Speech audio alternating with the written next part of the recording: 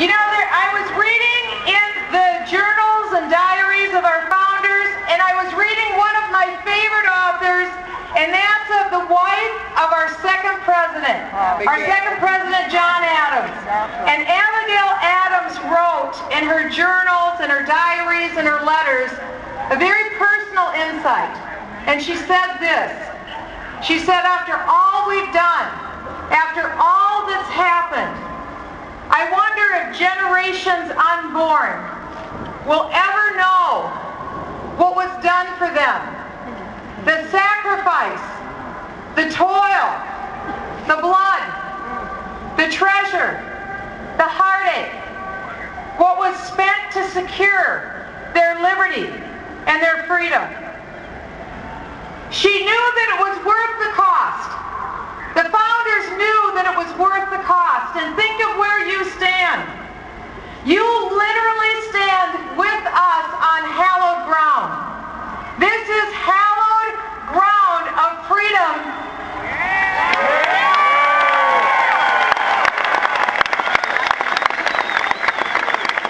And that freedom was purchased at an incalculable price that none of us can ever truly comprehend. And for 233 years, every generation that has come before has faithfully handed the baton of freedom to the next generation. And so now we are that privileged generation, privileged to be here today, privileged as you stand here in place for other freedom-loving Americans all over the country today who would give anything to be where you are, who would give anything to stand here right now on this hallowed ground. But they are here. Can you feel them? Yeah. I can feel them.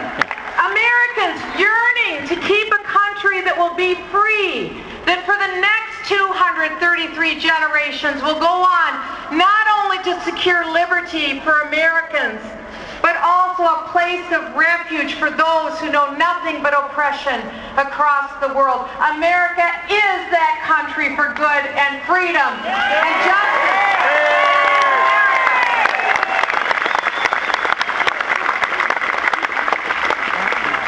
When we came down to this final hour, as the clock is ticking 11:59 on this health care reform, Speaker Pelosi is poised with her health care bill to take the lead.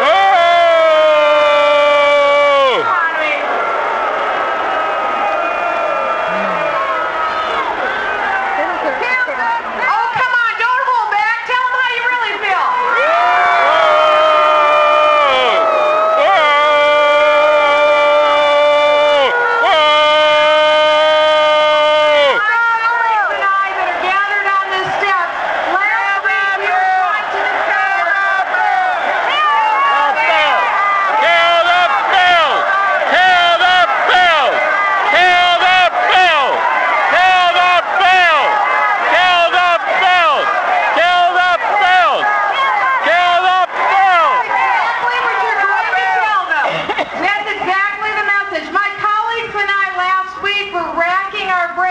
Trying to figure out what could we do, because quite simply, the Republicans don't have the votes to kill this bill. Every lever of power is controlled by one party now in D.C.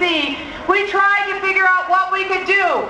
We knew that we were limited, but what we knew was unlimited was the voice of persuasion of the American people, and that's why you're here today.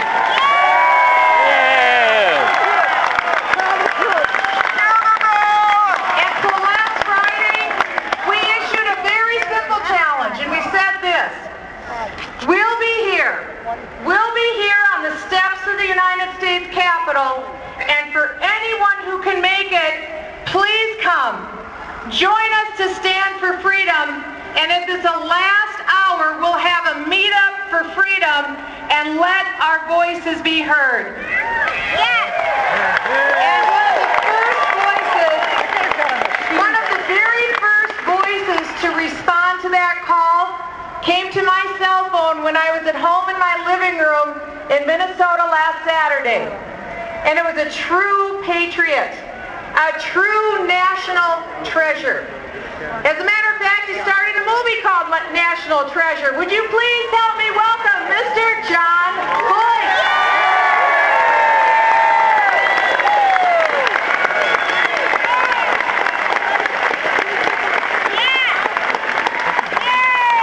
Where are they? I can't see their stage.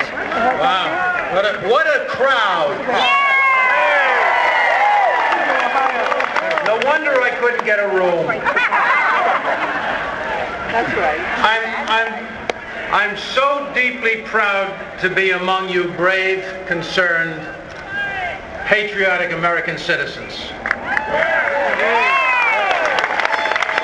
And I brought two other folks with me on the trek from Los Angeles, and I'd just like to have them say a word or two to you.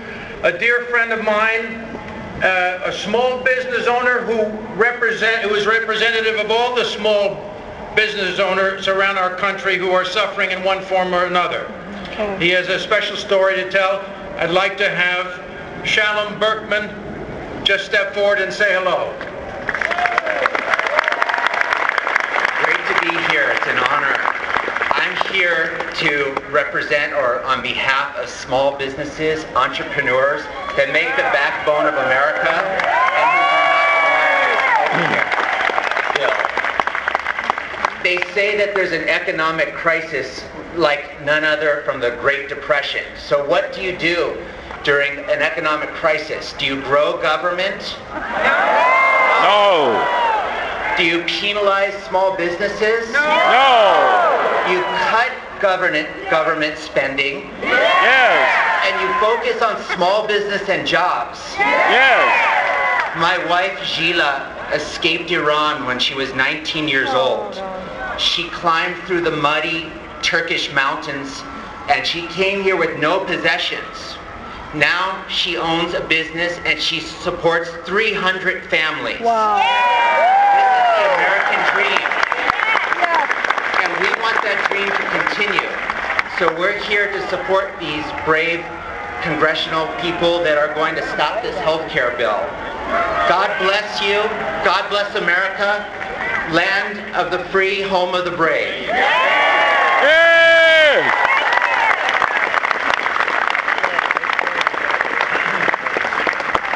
And now another friend of mine, your children may know him as Ham the Pig from Toy Story.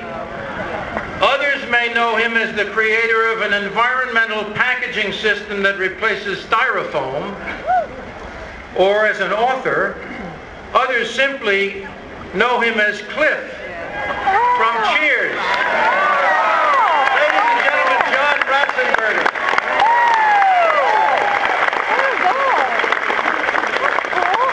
Thank you. Thank you. I'm certainly humbled to be here as the son of a truck driver and factory worker from Bridgeport, Connecticut. It really is quite an honor.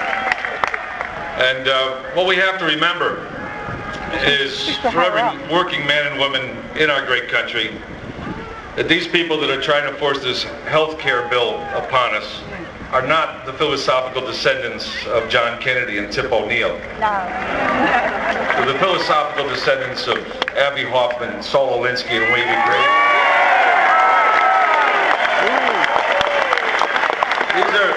These are Woodstock Democrats. And let me explain what I mean by that. I was actually at Woodstock. I was a tractor driver, helped build the stage with the carpentry skills I had. What's that? Max Yaska's farm, that's right. But when it started raining and everything fell apart because nobody was prepared, it was misery, it was a mess. And the very people that they railed against in their philosophical outlook on life, the military and the government, were the very people at the sound of the helicopters coming over the hill. It was the National Guard that saved Woodstock. It's the very people they're against that are saving them still to this day. We have to remember that. We have to remember where their philosophy comes. It doesn't come from America. It comes from overseas. It comes from socialism. And socialism is a philosophy of failure, the creed of ignorance, and the gospel of envy. Its inherent virtue is the equal sharing of misery. And I've got to thank Winston Churchill for that quote. And I want to thank you all for being here. God bless us all. I hadn't heard that one from Winston. Equal sharing of misery.